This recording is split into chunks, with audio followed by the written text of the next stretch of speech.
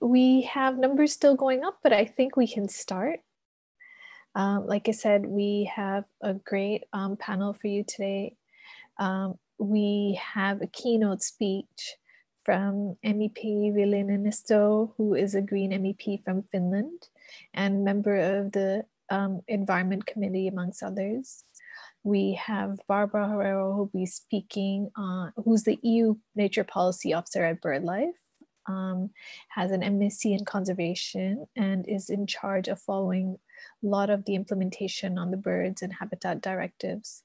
We have Arkiomaa, Director of BirdLife Finland since 2011, has a master's in law and is involved in a lot of court cases about derogations of the birds directive.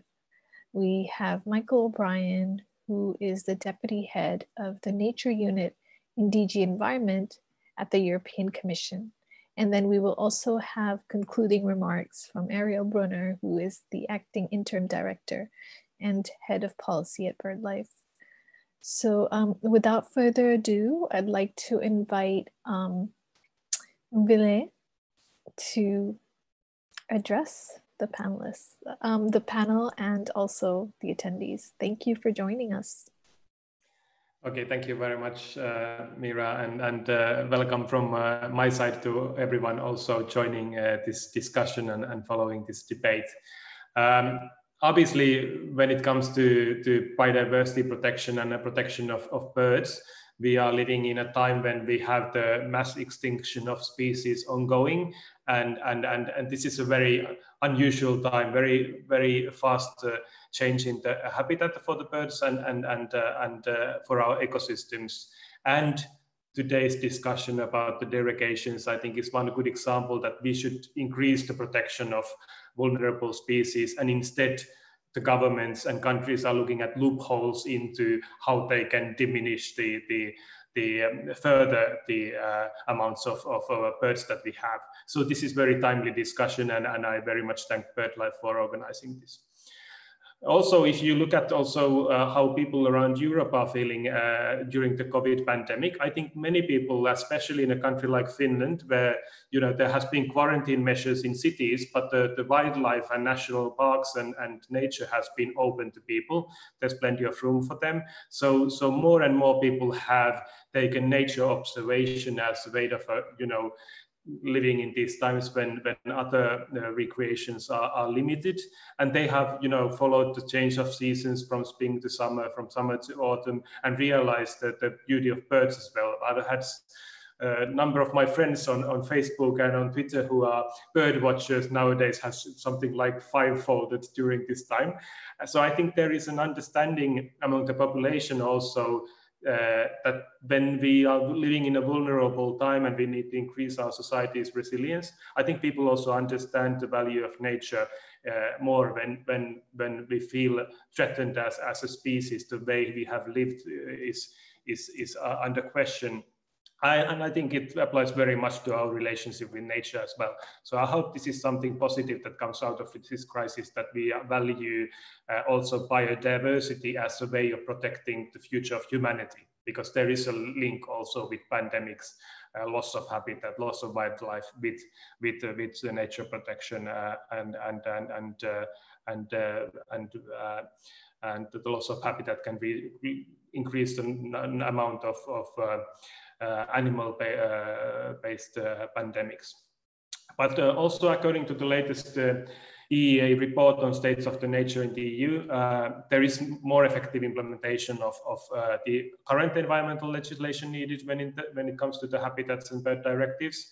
So we should give nature protection equal priority to climate action at the European level. So we shouldn't tackle this separately, but also when we speak about the Green Deal, it should be also a Green Deal for our biodiversity. Otherwise, we can't solve the climate challenge.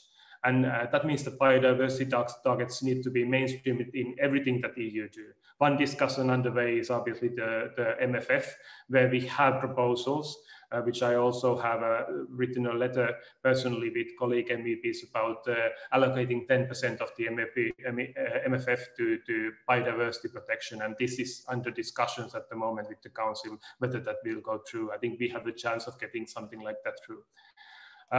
So this is the broad situation with biodiversity. We have loss of biodiversity, loss of habitat, and a lot more species are becoming vulnerable.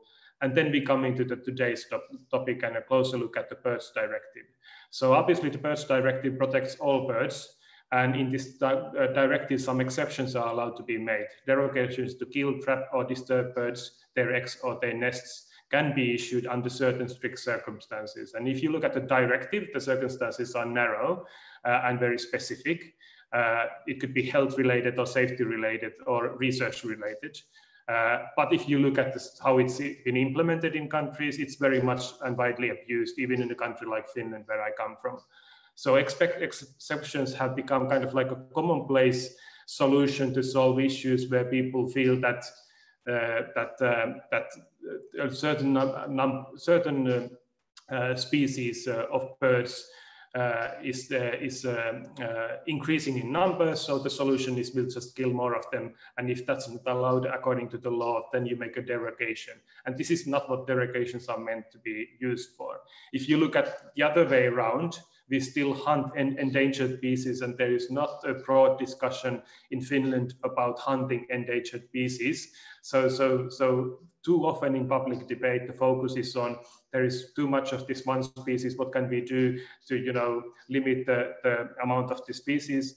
And at the same time, nobody seems to question in the public debate about the endangering of the endangered species that is still happening with legal hunting. So I mean, the situation should be the other way around. We should look at limiting ways of using derogations, but also increasing protection of species that have become endangered or are at risk of becoming endangered. So this is the situation. If you look at member states, that there are very different ways of implementing derogations. There is a paradoxical situation that many member states don't even report very exactly what they're doing in this area. And in some places, felling a few trees in a city requires a derogation, but felling thousands of trees in forestry operations during the breeding season does not. There's still widespread tree cutting in Finnish forest, even in old forests sometimes, that are not protected, unfortunately, during the breeding season, which can harm the birds quite substantially. So what should be done to these issues? Obviously, currently there is a possibility in many countries like Finland for the NGOs to appeal against derogations, and this has happened. We've had tube species in Finland, barnacle goose and great cormorant, that have been widely kind of like abused with the derogations, and the NGOs have been able to limit this and get it more science-based, but the whole approach is wrong. There should be other solutions that are prioritized instead of derogations. And there is also science that derogations of lowering numbers of birds in a certain space actually does not affect the problems that they are supposed to cause. So then you should look at the more ecosystem-based approach, that maybe the fishing stocks have depleted due to other reasons than blaming certain birds for that. So I think there should be a biodiversity-based assessments on how ecosystems can be protected, and not looking at derogations always as a first measure. And this is not according to the current regulation. So for the European Commission, it's important that they ensure complete and functional reporting of derogations currently. They also implement that they are effectively used only as last solution of last resort. And also further research is needed to investigate population impact of derogations. So this is what I would like to say at the beginning of the discussion, and I hope that we have a very fruitful debate, and also the Commission may learn something from this, because I think that the Commission needs to be more active on this, because member states obviously need to be pushed on this for a change to happen. So thank you from my side. Thank you so much, Ville. And there's so much food for thought there, especially the holistic approach is really, really, I think, not just in terms of protecting birds, but just in terms of we all are a part of the ecosystem. So thank you so much for that. Okay, well, now we have two excellent speakers who are presenting findings of a very important report. So I would like to invite Barbara first to present some of the findings and also maybe some of the solutions that came about. Thank you, Meera. Let me just share my screen so I can share my presentation.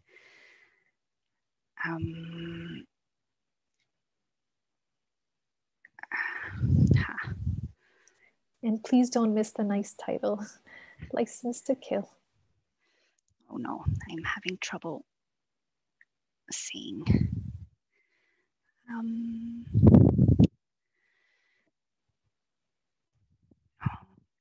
my. I think everyone can see it, so. Yeah, I just need to put it on presenter mode, but I was trying to outsmart Zoom. And now I have too many windows open. Great, looks good. And let me put it in here.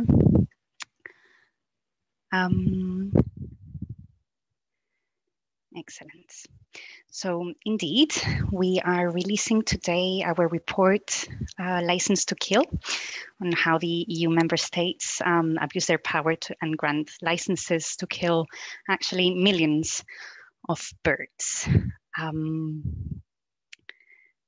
The report, both the full version with all the sad details and our shorter briefing will be shared in the chat at the end of the event.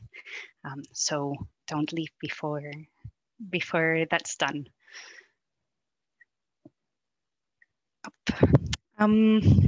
What have we done in this report? We have reviewed the ECJ rulings on the Birds Directive on derogations published until the end of 2018.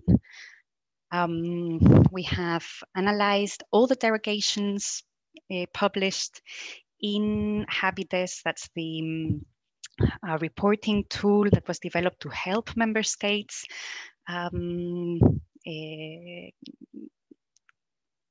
put together their obligation on reporting, and we analyzed their contributions between 2009 and 2017, and that spans basically two Habides systems, an older one from before 2015, I think it was, and the Habides Plus version, which came after that.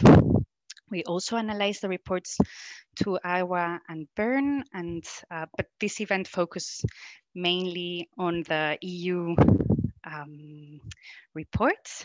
And then we also looked at 8 case studies in depth of 8 member states across the EU to understand a little bit better how their in-depth stories compared with their official reports. How did we do this? So we reviewed 17 ECJ cases.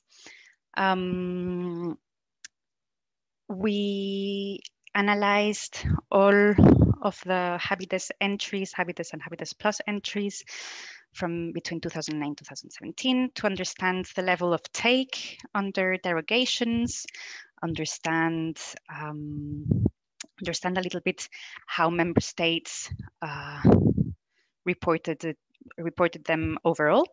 And then we did a statistical analysis on Habides entries to understand the different types of derogations issued.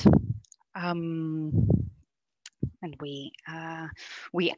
how we went into looking at those case studies is we have asked our BirdLife partners who have a long-standing experience in dealing with derogations, as we will hear from my colleague from Finland later on. And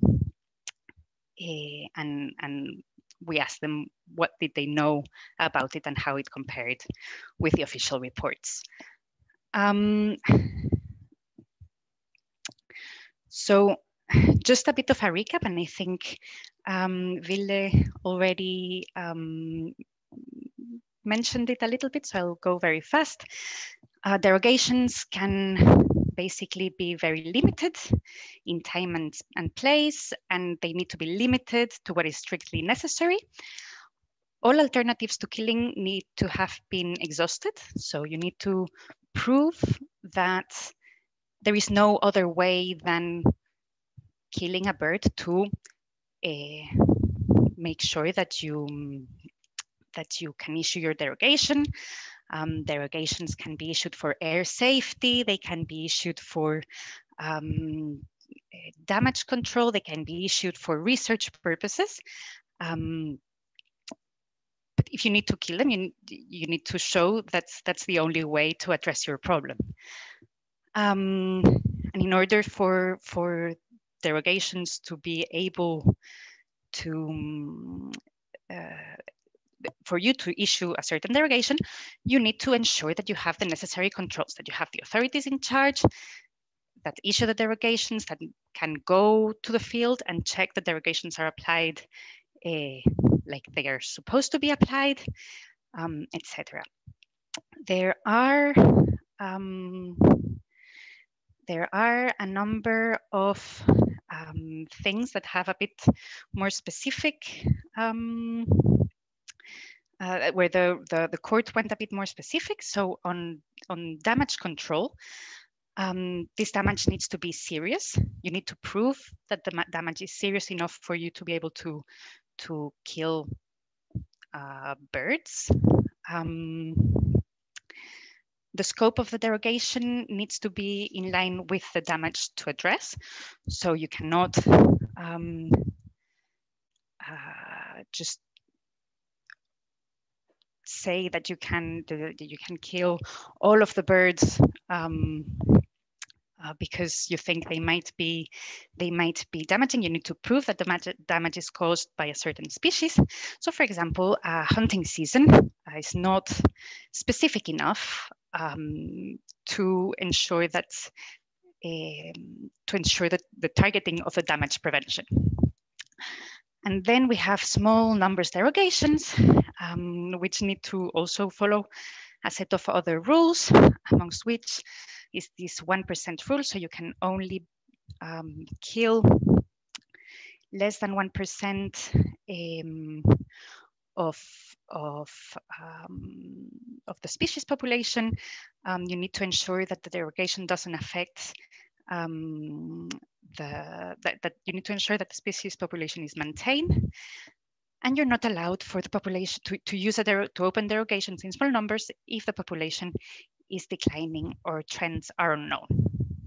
So this is a bit a recap of the ECJ rulings review. What came out from our analysis? So between 2009 and 2017, there were 84,000 derogations issued by all member states. There were 14 million birds killed. And remember, I will explain you why, but this is the lower end of the range of potential birds killed. And 18 derogations issued killed or took more than 100,000 birds in 4 member states, and those were Italy, Spain, France, and Denmark. So it's hardly targeted and proportionate. Yet, member states reported these derogations, and nothing much happened. So the most killed or taken bird species are feral pigeons, wood pigeons, common starling, the carrion crow, and the grey-lag goose.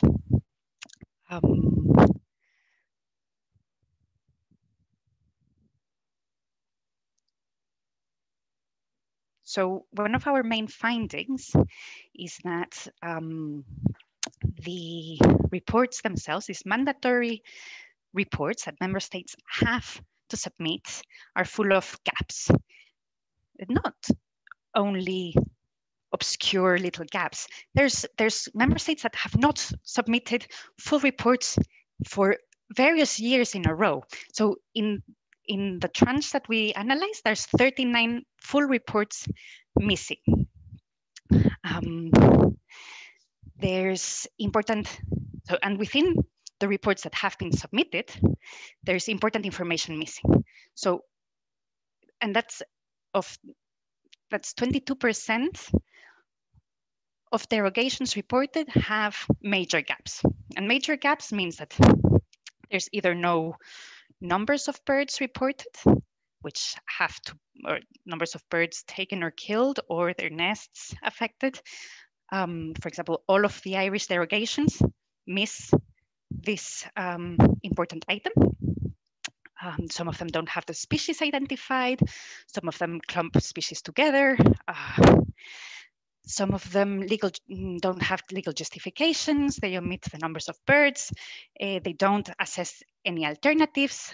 There are no details on how the different authorities will control these derogations. And remember, all of these are supposed to be mandatory for member states to report on, yet they're nowhere to be seen. What other information gaps are there? There's unexplained variation in number of derogations issued. So, I mean, it's normal, for example, that Germany issues more derogations than Luxembourg per year. But it's not normal that Romania, which is a large country, issues less derogations than Luxembourg, for instance, or that France issues a full degree of magnitude fewer derogations than Germany. That's just not normal. But nothing happens. No one goes and look around. No one with the power to do so goes around and looks at why this is happening and why those differences are so stark. Something else that we found is that there's a huge overlap between derogations and hunting seasons. And again, this has been ruled by the Court of Justice like it shouldn't be so. And there's a lot of muddling of reasons to issue derogations. So over 5,000 derogations gave more than one legal justification, which then makes it almost impossible to assess the alternatives to those derogations. If you are saying that the birds are causing damage, but you also causing damage to agriculture, but also you need to do some research. You cannot prove that why you would need to kill them if you can only catch them, for example. Something else we found is that so the most common derogations reported were ringing birds, construction works and maintenance, prevention of damage to crops, and prevention to damage to fisheries. Construction works is one example of conditional intent, which means that and conditional intent is used in some cases as a reason to issue derogations, where an activity will by itself cause the death of some birds. So member states are reporting construction works and maintenance, but there's no member state that reports killing birds for forestry, for agricultural practices, and for bycatch in fisheries activities, which is very odd.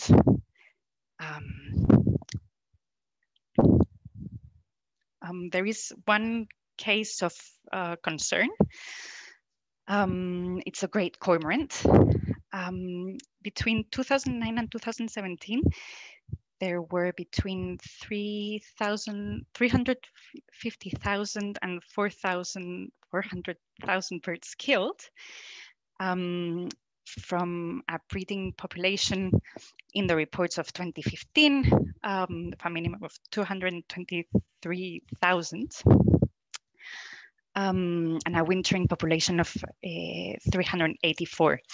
That's basically taking between 7.8 and 10% of the total wintering population every year, which is likely to be causing population control of the species in at least some member states, which again, shouldn't be happening. Remember, great cormorants are non-huntable species, so they should be protected all year round. Why is this outrageous? We are in the middle of biodiversity crisis. We cannot continue closing our eyes to the enormity of the task ahead.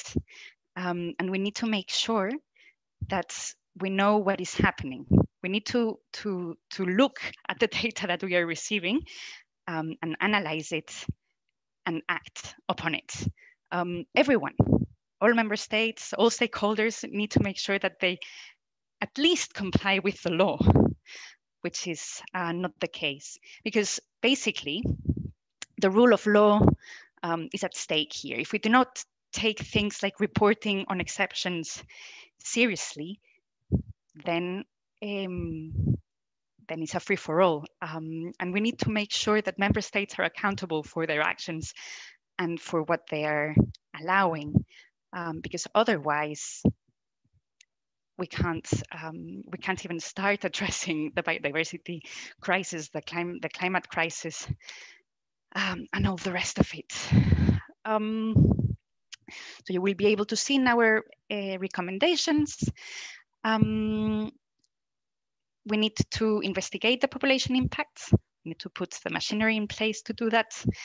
We would ask, again, the Commission to update the guidance on species protections and include derogation under the Birds Directive to ensure clarity on what the scope of activities are allowed and on protection. So all mandatory information needs to be submitted. I know the Commission will be presenting what they're doing.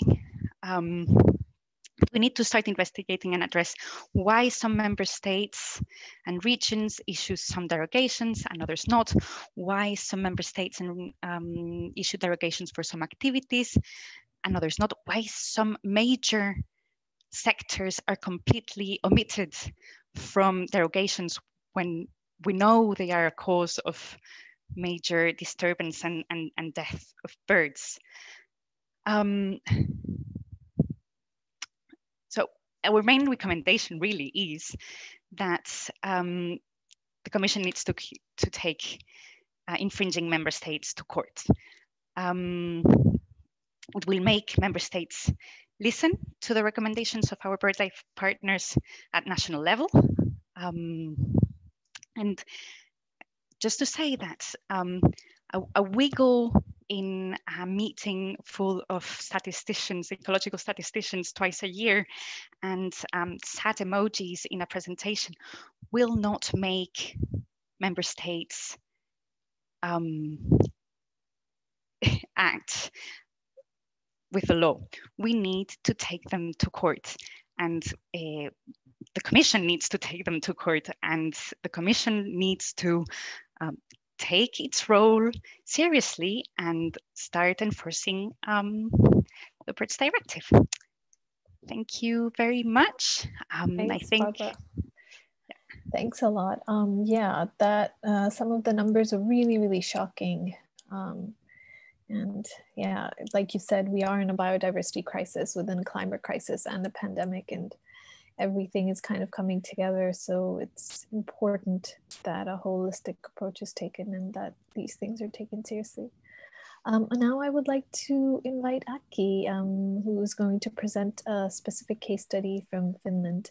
And after his presentation, we'll do a short Q&A, and if time permits, for people to ask questions directly on the report before moving on.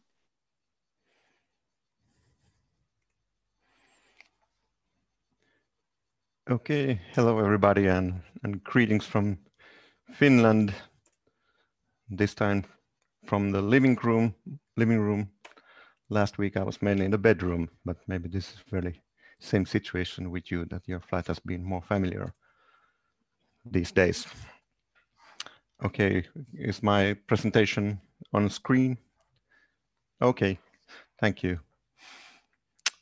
Yes, we've been working with the derogations fairly much during the decades. And the path has been fairly rocky or stony. It's not been very clear path in every part or every phase. We have had to have some kind of intervene to this process.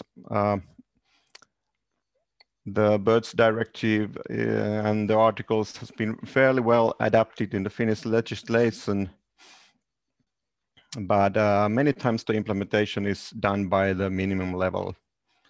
And this is the phase where we have been in contact with the Finnish authorities or regime or the commission. For instance, 95, when we became a member, so-called unprotected species, which are a couple of gull and corvid species, which are under the Game Act, or Hunting Act, but they are not game species. They get their breeding seasons protected, although the Finland's government proposed too short period, and we were able to show from our bird station material that this is too short period. The migration period is much longer, and which forced Finnish government to prolong the protection period. So this is sort of first protection conservation victory about the derogation issues, and this kind of procedure continued year after year, although we got new legislation, but then there still was old structures that the authorities had old habits which they refused to abandon. So the authorities were more or less a derogation automatics. If you applied something, you get a license. You didn't have to have any good arguments for it. You just need to use some basic words, right words, and you get a license. So the processes were very categorized. And due to this process, many times during the latest years, they were killed as many birds with the derogations as there were killed birds outside the protection area, the protection time, when the hunting was or killing was free. So you can ask whether these were derogations or were they general part of the legislation that allowed to kill birds.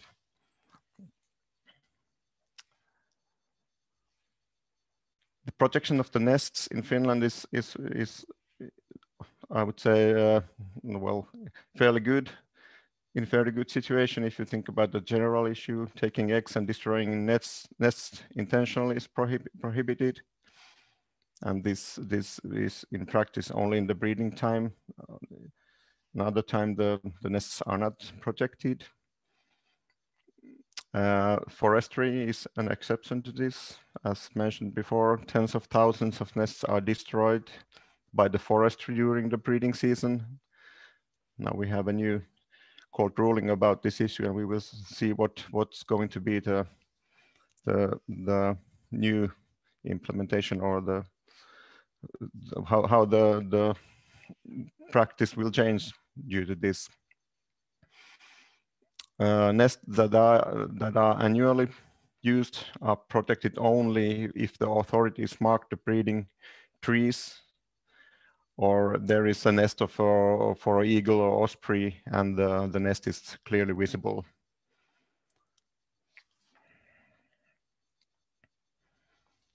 Eider has been a blind spot in Finland. This spring, we got the judgment from the EU court, which prohibited the spring hunt of the male eiders. It took 9 years from the notification to commission to get the decision from the EU court, and that is way too long time. As we see, this case was fairly easy because the same issue was already in the court 5 years earlier, and the protection status of eider has gotten worse since then. But anyhow, it took 9 years. It's way too long period that we were many times very frustrated about why it takes so many years to go to the court and get the decision. Still, the hunting of male eiders is allowed in the beginning of June in the continental area of Finland. This is very, very sensitive time because it's a time of incubation and the eiders of small chicks. And also it's very sensitive because the other bird species, and many of them red listed, are breeding in the same area where the male eiders are hunted. And this of course disturbs other species and also eiders, because the eider females and the chicks have to swim to the open sea from the island shorelines, and they are unprotected from the predators, and that of course causes disturbance and killings of the chicks.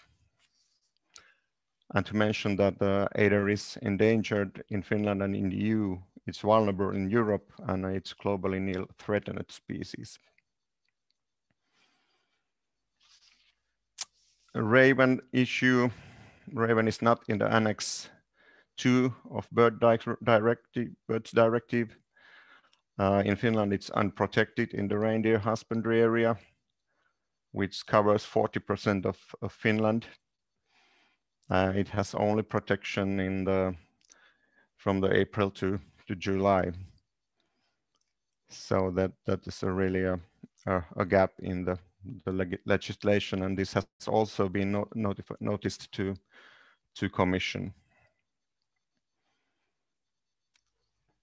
About Article 9 derogations to kill, in Finland there are 2 authorities. Nature protection authorities take care of the protected species, and then the Finnish Wildlife Agency takes care of the game and these so-called unprotected species. And this has caused 2 different views for killings. Here, my presentation number 1 refers to the protection nature conservation authorities. For them, they ask also always that is it a good and essential solution to give a derogation? Are there any other options to do? That's very basic for them. But with the Game Wildlife Agency, the derogation is many times the obvious solution for the problem. They don't investigate very much if there is some other kind of satisfactory solution for the problem. So same issue, two different authorities and 2 different views how to implement Birds Directive. There's been progress. As I mentioned earlier, the spring hunt of the eiders ended this year. Licenses to kill unprotected species during the breeding season, There are no general licenses to kill corvids and gulls. These decisions have come from the Supreme Administrative Court from Finland. We've been there many times.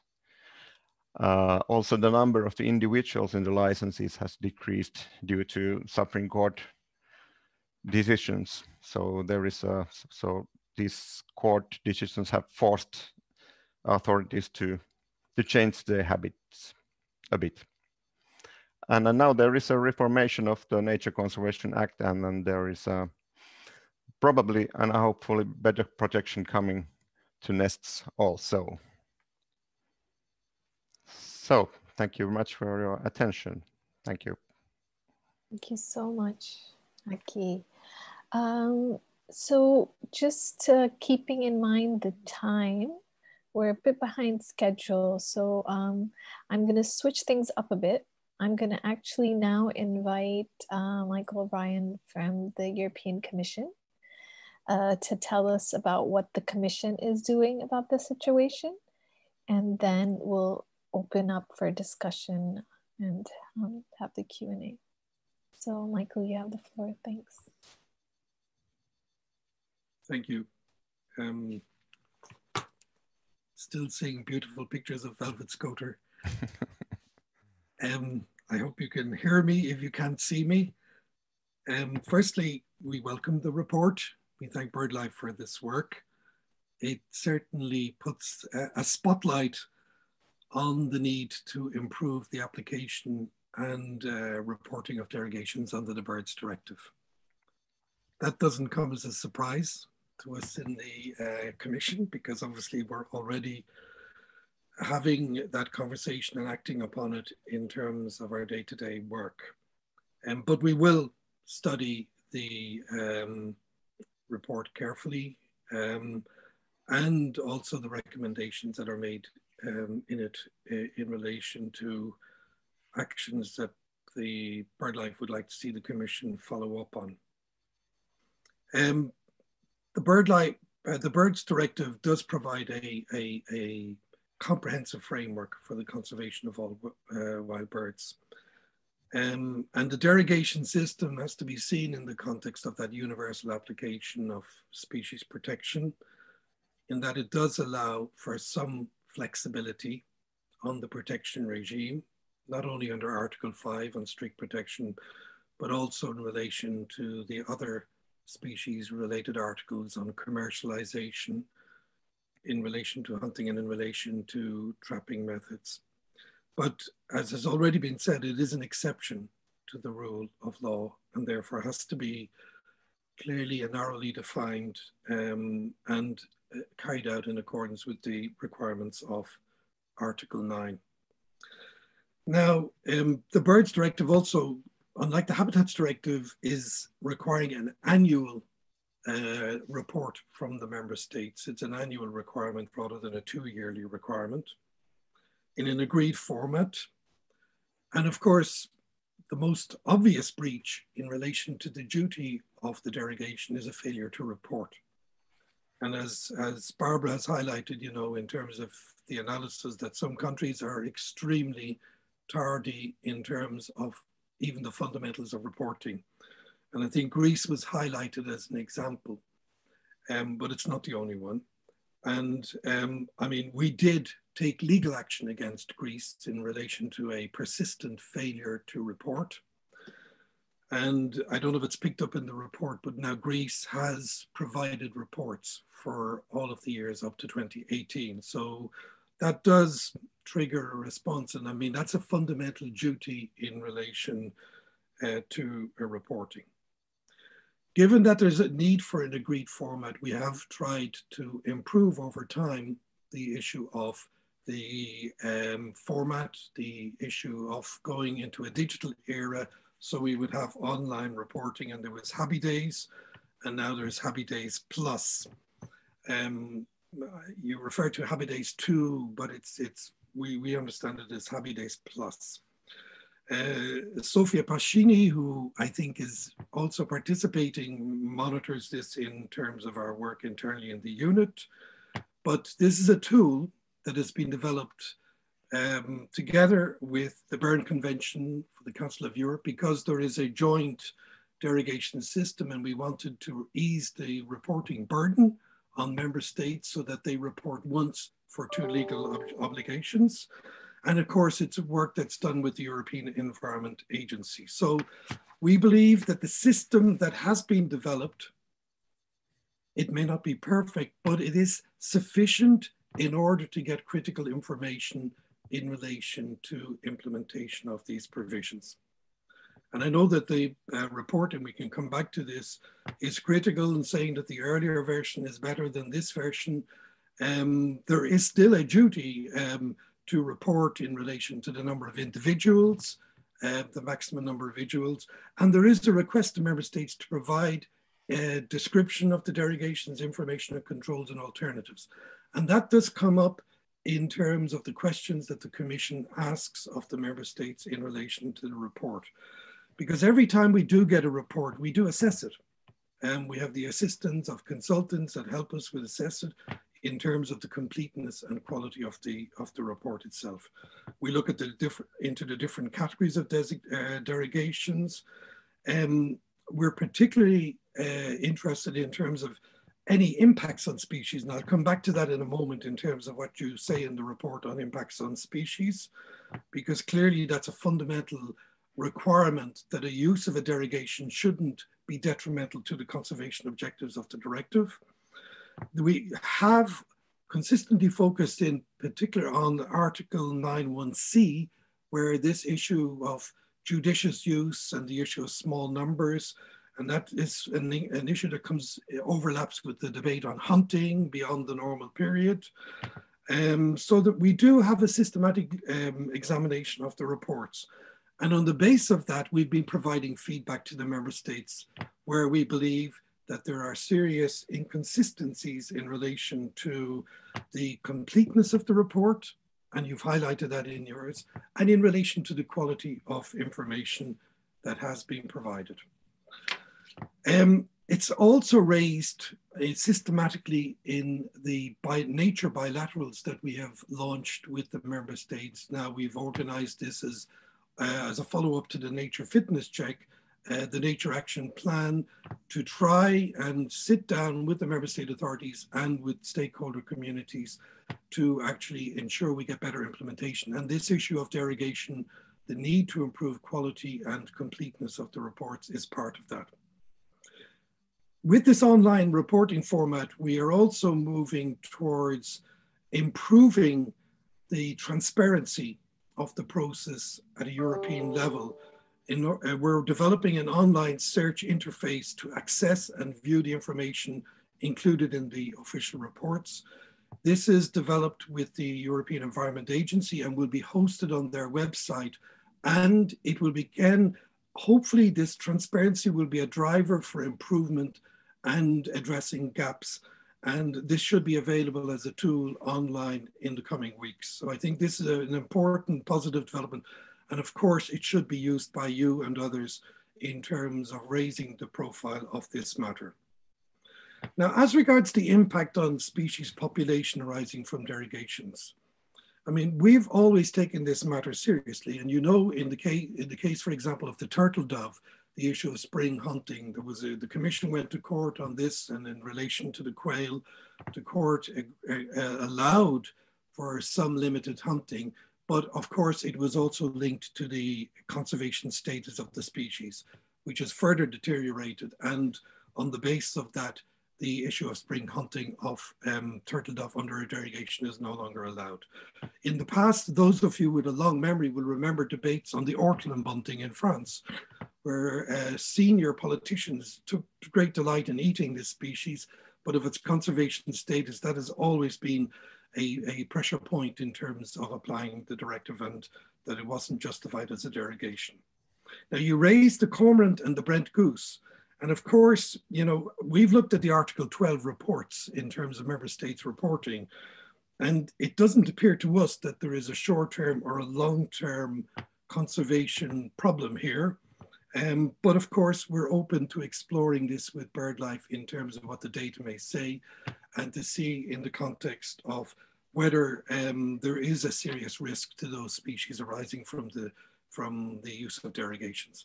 And the cormorant is probably, of all the species, I mean, it's highlighted in your report, of all the species, it is certainly the most controversial one that we've had to deal with over the years.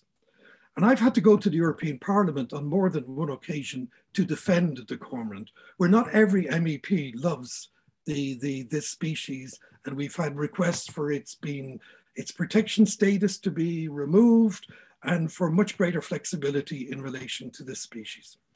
Now, we have had a dedicated work that has been, we set up a cormorant platform.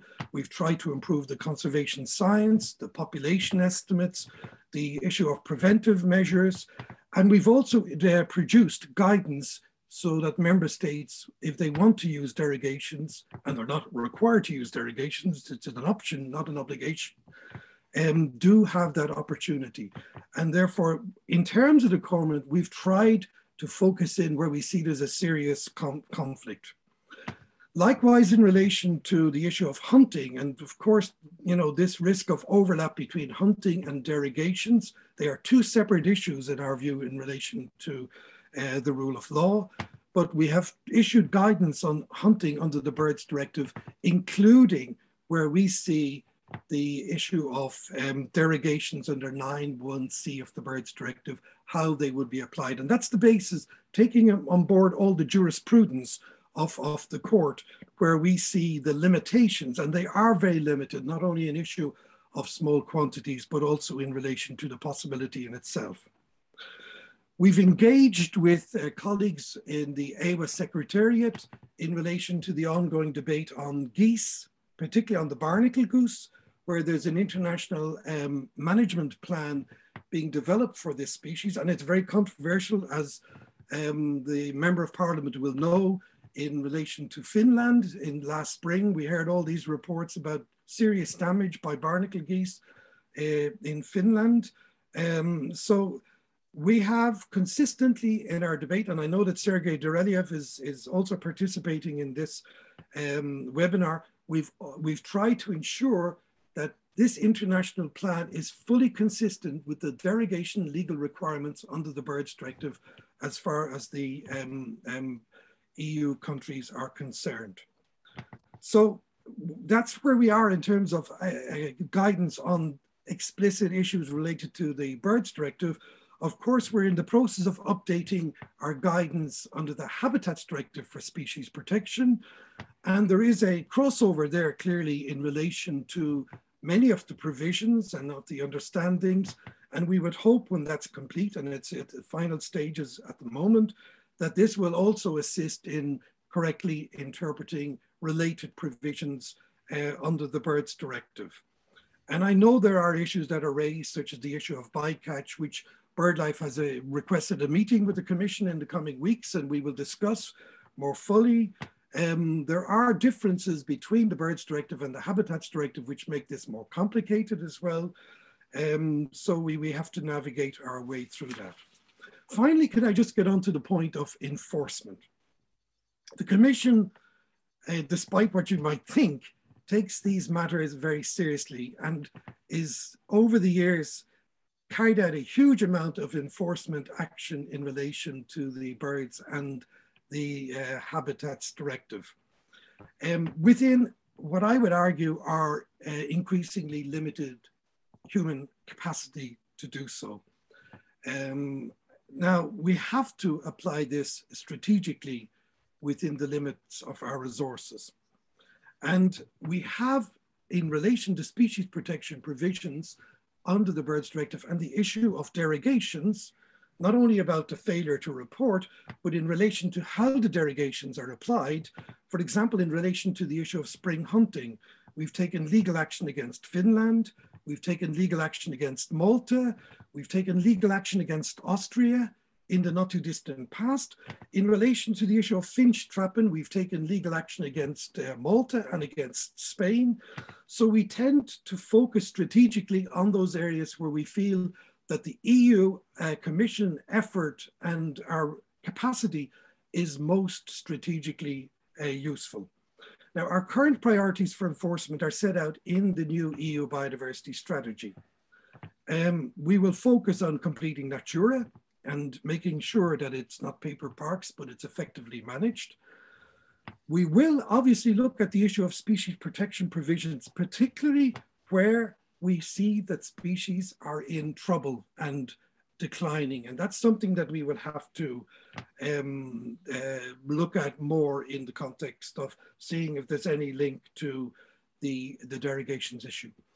We ask BirdLife and all the people concerned that to make full use of the national redress, the national legal processes. And we heard that in relation to Finland, this is being availed of insofar as you can. And certainly that is an important thing that we would urge you, and maybe that should be more prominently highlighted in your recommendations, not only to collect information to bring to the Commission, but also to use the actual national system. So in conclusion, we certainly recognize that this is an issue for a directive that's been around a while, and it's a continuing problem. We are committed to continue to address this. The new transparency that will be brought into the process very shortly and will help in terms of putting this under a greater spotlight. And your report and the work that BirdLife does, which is extraordinarily valuable, will hopefully make serious progress, help make serious progress on this in the coming years. Thank you. Thank you so much for that. I wanted to bring in Ville before he has to leave, just to respond real quick to what you heard. Okay, well, to start with, I think the report is very useful for us as members of parliament, but also for the Commission to realize the scope of the problems that we have. And I'm happy to hear that the Commission takes this seriously, because that's the precondition for tackling a lot of the issues that are problematic with derogations. I would just like to end by saying, I know that the Commission has already in a country like Finland.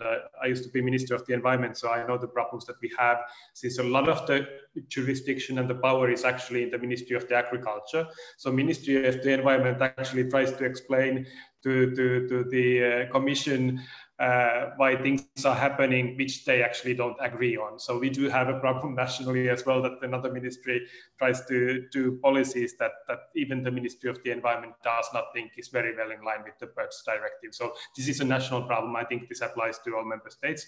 I know that the Commission has taken some action, and I'm happy for that, because that's their job.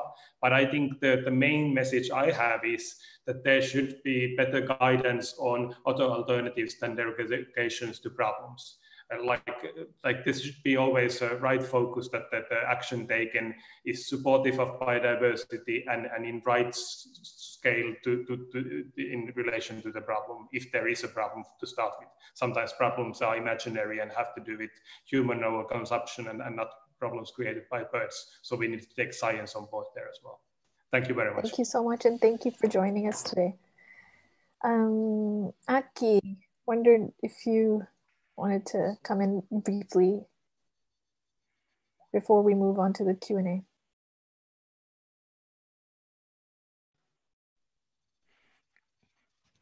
There's a bit of delay in the internet. There was a delay. Can you repeat? Yeah, I wondered if you wanted to respond to what you heard from Micheal, and real quick. Well, yeah, I think the national procedures are important, and I think that that those must our NGOs in the different EU countries should be very active, and we should also share this information among the BirdLife partnership, and that's I think the primary issue to do. But yes, it's good to hear that you take this issue seriously. One which I would like to ask is that why these processes take so long time? 9 years in one case, it's exceptionally long time. Can you open this a little bit? Yeah, before we do that, I'd like to bring Barbara in, just if you want to respond or have a question, so that Micheal can answer them together, and then I'll bring in other questions. Yeah, Micheal, thanks a lot for that big overview.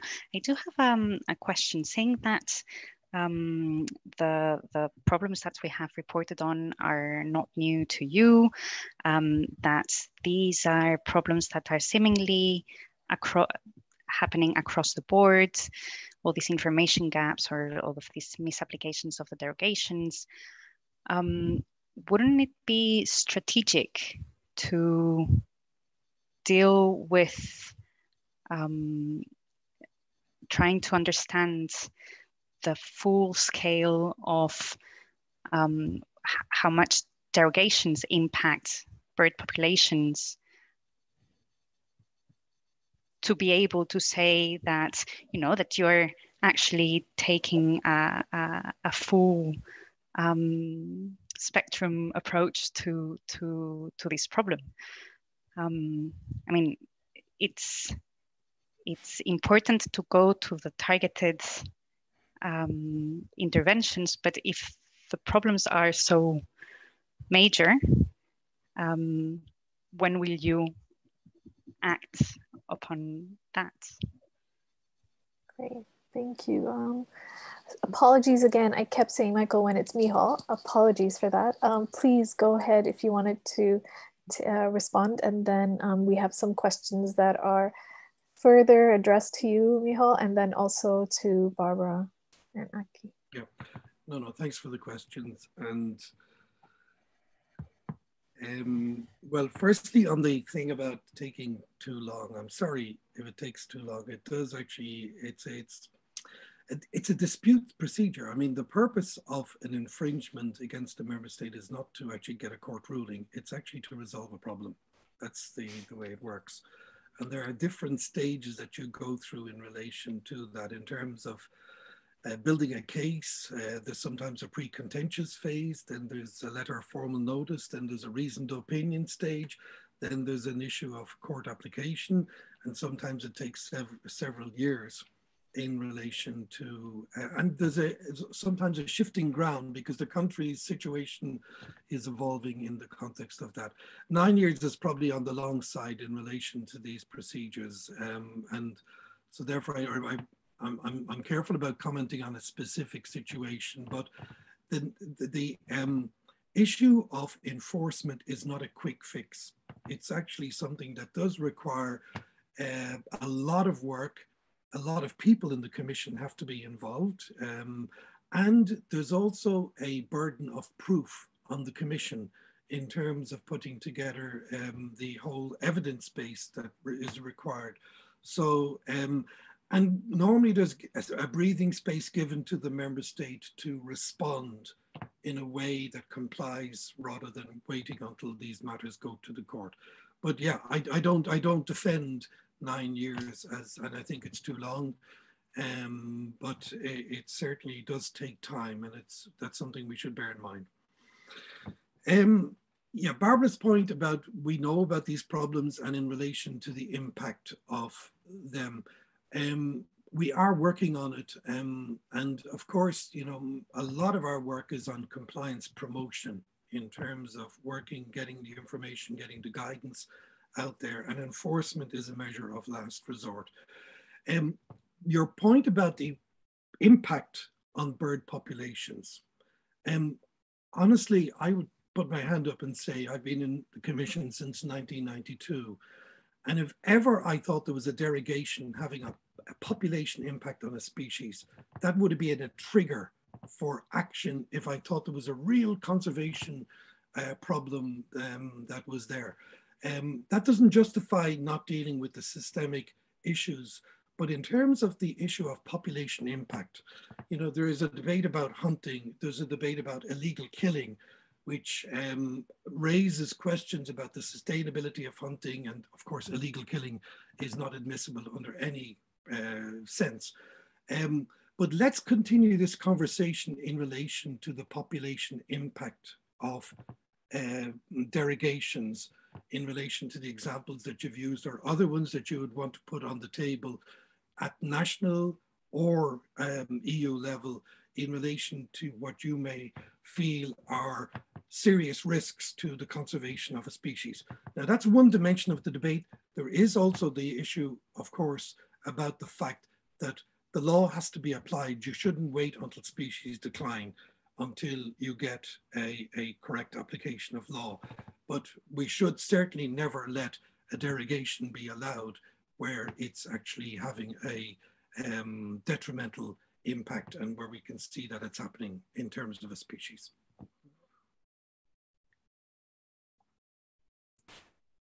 Thank you.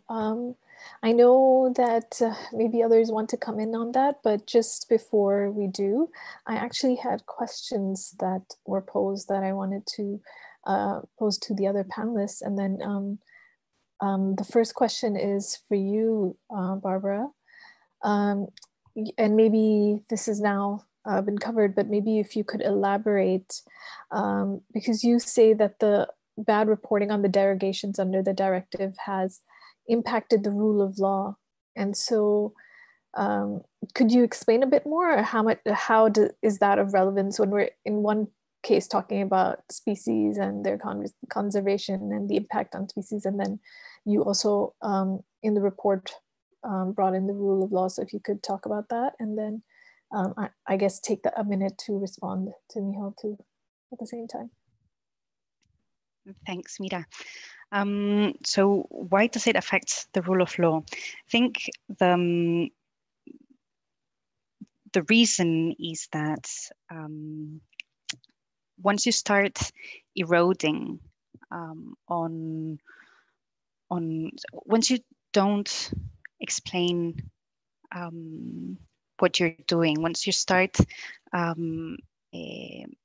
not reporting on things like how many birds you're killing in agriculture, where there should be derogations and there aren't, because no one reports on them.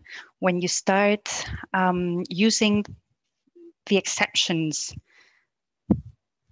to continue with your business as usual, you erode the trust on those that are actually trying to apply the law well. You and the whole system crumbles. So if you have put a series of measures to make sure that derogations are limited in scope, limited in take, limited in area, you don't report on those things that are extensive and have big impacts. You report only on those that,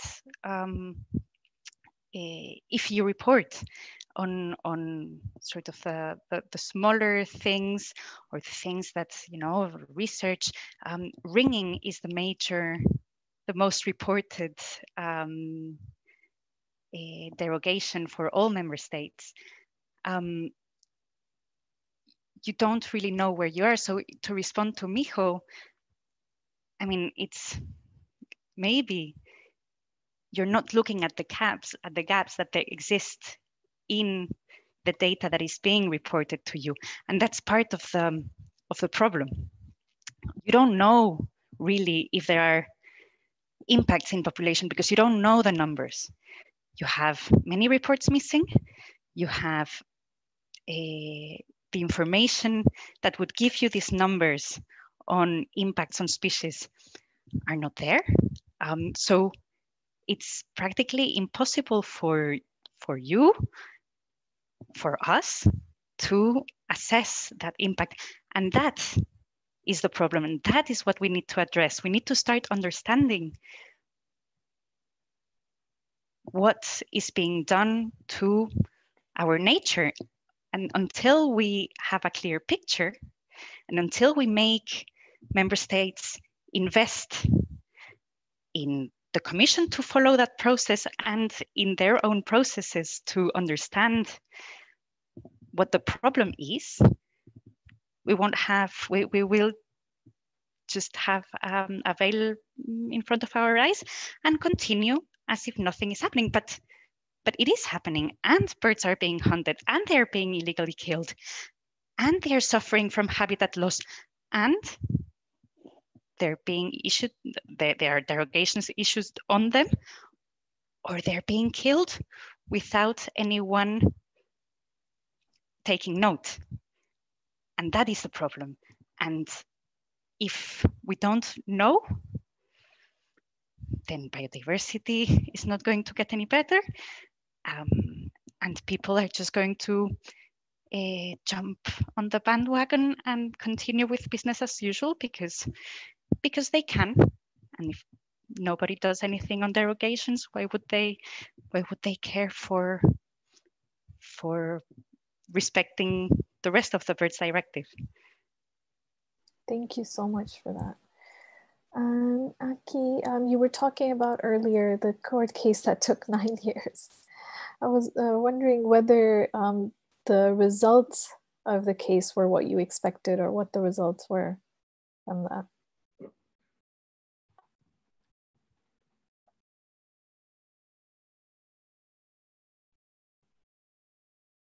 Oh, you're on mute. Yeah, yes, we were pleased about the decision. It was good. There were a couple of points which we criticized. Well, the length of the process was very long, and as I told before, this case, spring hunting of male eiders, has already been in the EU court 5 years earlier, and they got the verdict to that. And despite of that, it took 9 years to have a new judgment from the court. That was what we criticized. Well, there are some issues you can talk about which are a little bit detailed, but we think that the possibility to hunt in autumn is an option, satisfactory option, and that was not the scope of this trial, and so that was not investigated. But we think that that's a relevant argument still, that if the conservation status of the bird is good in all, and the hunting of the eiders in autumn is a satisfactory option. So that's also the reason to stop spring hunting. Thank you. Micheal, there was a question for you. There's several questions for you. One of them was that you've already put forward some changes in the reporting system and making the information or lack of information public. Do you really think, and I think you've answered that partially, but do you think that this is going to have the impact that you're hoping to have? And in your conversations with NGOs like BirdLife, were any of their suggestions taken on board? Because even in the comments, there was a suggestion to look at rather promoting bird scaring methods or other technical solutions that are used as best practices, or could become best practices instead of the need for derogations.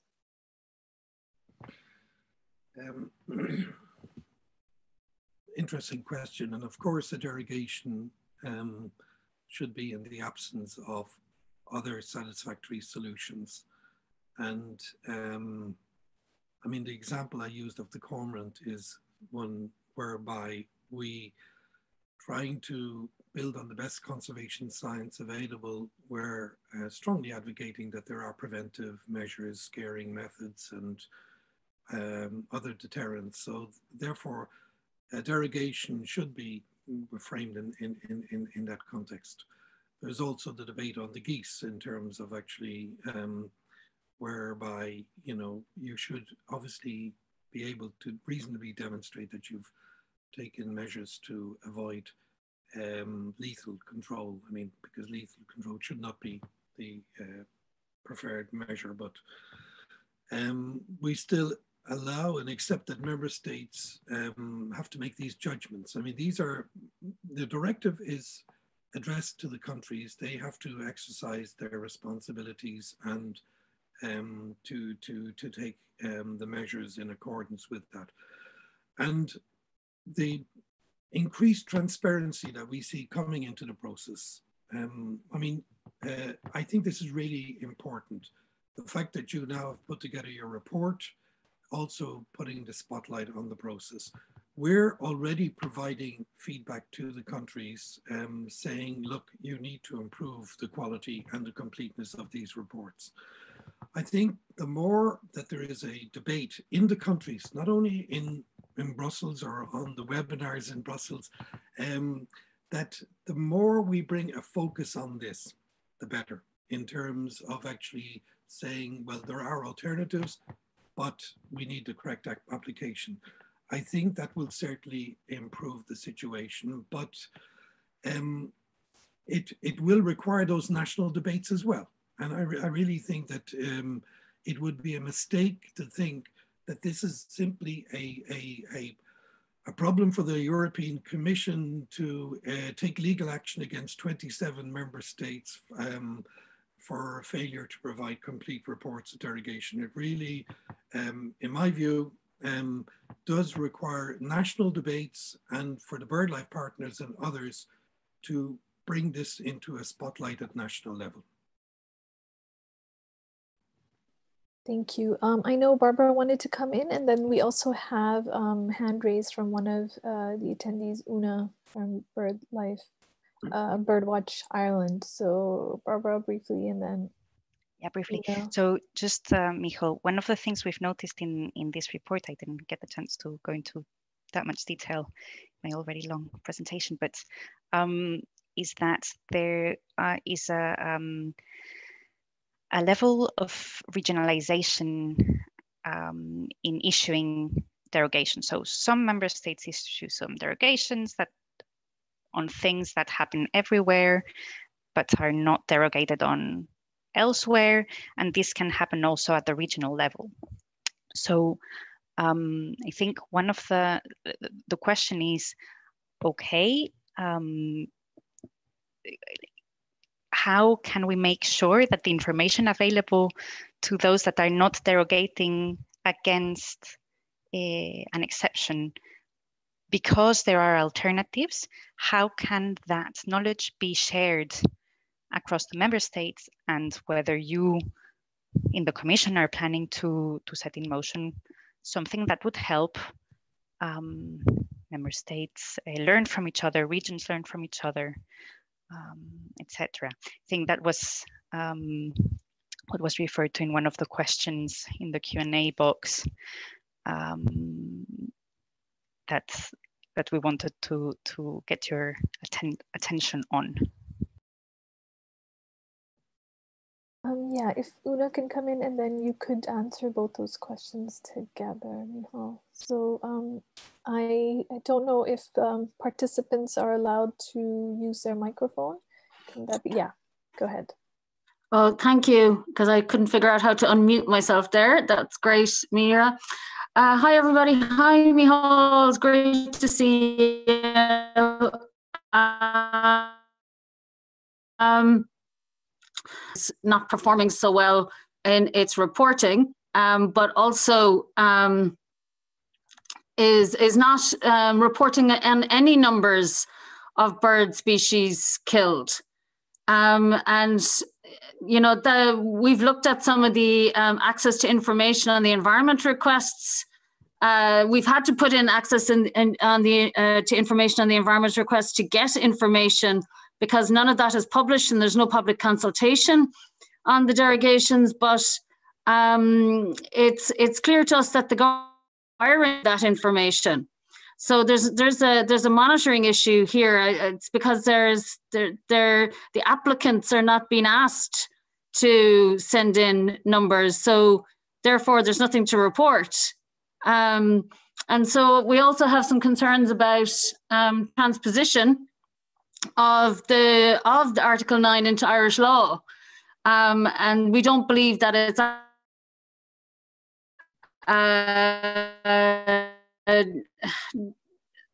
at where it should be, to put it mildly. So it's an area that we certainly value this report, and we provided input to it, but it is of frustration that, you know, we need to see all of the aspects of the Birds Directive implemented at national level, and having the European Commission be able to look over the shoulder of the member state is so important, because despite many years of, you know, advocacy, still the national governments might not be so keen to take action. So that that oversight role of the Commission is hugely valuable, and we totally understand the capacity issues within the Commission and the selective nature that you need to take.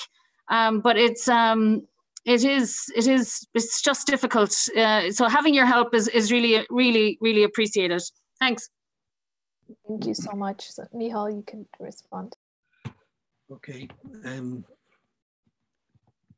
Firstly, in relation to the regionalization of issuing derogations, yes, countries do have regional structures. I mean, like for hunting, for derogations, you may have in a country like Italy or Spain, a regional decision-making structure. It would be for the authorities in those countries to make sure that the combined use of derogations, and I say again, derogations are an option, not a requirement of the directive, that they are consistent and that the numbers would be consistent with regard to the member state. How knowledge is shared across member states? Well, I mean, obviously, we now have a tool which provides for all the countries what the derogation reporting is made there. And maybe with that tool and with your report, we can have further conversations as to how information could be better shared.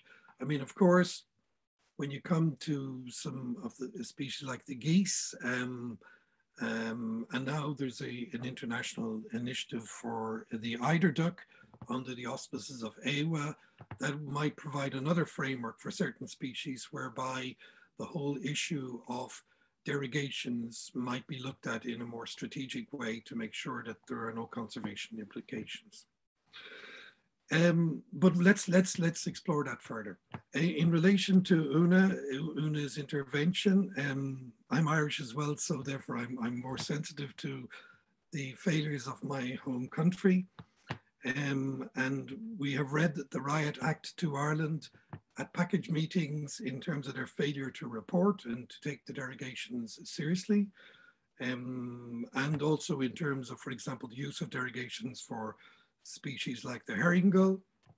So we do have those serious conversations with the member state. It hasn't ended up in an infringement at the moment. We don't exclude that possibility.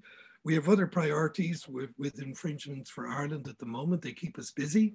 We've had more court rulings against Ireland probably than any other member state on nature. And we have a few in the pipeline, including on a court application on Natura 2000. So it's just a human capacity issue, but certainly the conversation is there. And the issue of the failure to provide information, serious information in the report, has been raised with them on more than one occasion. So they know it. And of course, you have to act as well at the national level to make sure that that message is given prominence in a national as well as an EU context.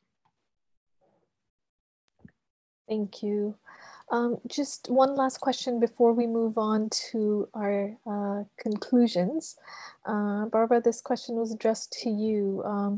There's a question around whether you work together with some of the agriculture institutions at the national, at the EU level, to see how your work can be coordinated with those who are working on agriculture.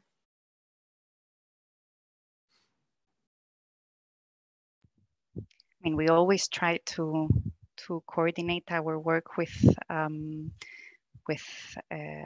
other organizations. Our partners in the countries always try and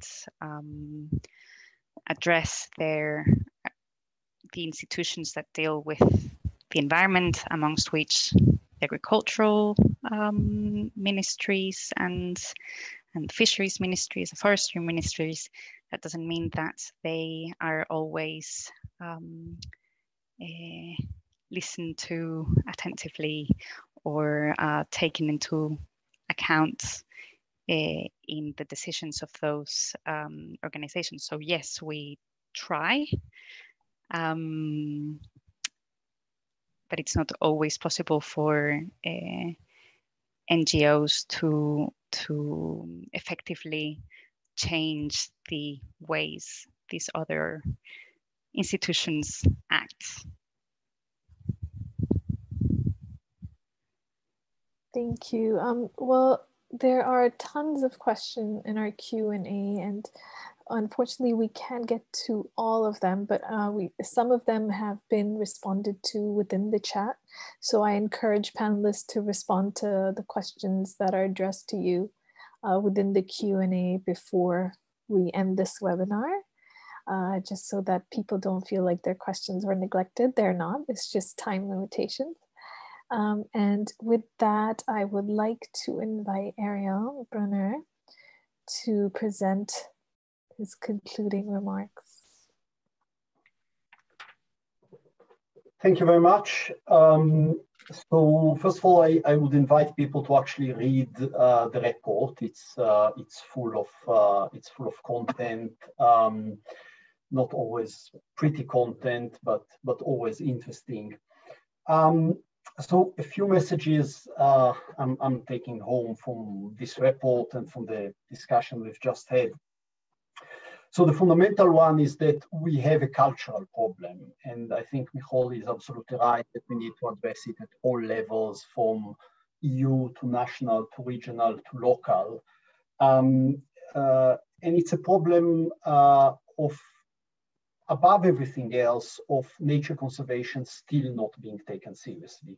The fact that countries for 40 years just do not implement whole chunks of the Birds Directive, or the fact that countries don't bother reporting what they do or issue blanket derogations, which are obviously abusive and kind of nobody does anything about it for many years, it suggests that there is a kind of still systematic failure to see that conservation of nature really matters, that it's not just, you know, we have it on the laws, but it doesn't really matter. And this is not unrelated to the terrible state of nature and the crisis and the impacts it's having on us.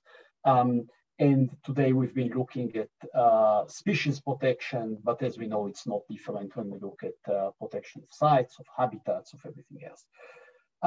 The second thing that I think emerges very clearly from this report is that we still have in too many countries a systematic blurring of the line between what is legal and what is illegal when it comes to hunting. I think the Commission has done a lot of cleanup on that in recent decades. I think the situation is a lot better than it used to be, but we still see authorities and sometimes parts of the hunting lobby pushing in the direction of, instead of establishing a very clear line where there is legal hunting and there is illegal hunting, and then people understand that there are things you can do and things that you cannot do, there is this use of the derogations to kind of allow the unallowable with endless legal wranglings, and this still kind of muddies the water within the kind of hunting constituency. A much bigger problem that is emerging, and that, to be honest, is something that we as BirdLife have not been active enough, and we have become active more recently. It emerges very clearly that there are whole sectors that are given a complete free run on destroying nature and on killing animals, essentially agriculture, forestry, and fisheries. Leading to those kind of grotesque situations where in many European countries, if you need to cut one tree in your garden, you need to ask for a permit, and authorities need to issue a derogation, and it gets registered. By the foresters can cut millions of trees of the same types at the same time of the year with no questions asked. So that's, and on that one, to answer to Micheal, I think there is at least circumstantial evidence that this is actually having large-scale population level impacts. Not always easy to assess, particularly in the complete absence of any reporting or quantification of it. But you know, if you are logging hundreds of thousands of hectares during the breeding season, you are destroying a lot of nests, including probably the nests of things that are not that common. My next point is about the rule of law. And there I must kind of a little bit agree to disagree with the Commission, not because I don't appreciate the heroic efforts being done by DG Environment and the Nature Unit, but I think there is a broader problem there. The respect of the law cannot be based on hardly anyone ever respecting the law, and if something goes horribly wrong, then the police intervenes. Respecting the law should be about respecting the law is the default. Everybody respects the law. Whenever the law gets broken, the police intervenes. And of course, yes, resources are always limited, so you particularly go after the worst kinds of crimes. But I'm afraid that in this case, as in other cases around the environment, we are in a situation where DG Environment is just given too little resources, and at least until this Commission also too little mandate. So we get kind of overwhelming situations of normalized illegality. And this really needs to stop if we are serious about the new biodiversity strategy and so on. To be clear on the issue of derogations, we don't have an issue with the use of derogations. Indeed, we would want to see a more systematic use of derogations. We want to see species protection applied in a kind of uniform and serious way, so that when there are cases where you need, for some reasons, to destroy nests or to kill animals, you do it by the book, meaning that you first try to use non-lethal methods, and then if those are not enough, then you do the amount of killing that is proportional to the problem you are trying to solve based on good science, and you declare it, and it goes under some form of scrutiny. And we are not seeing that really happening across the board for the moment.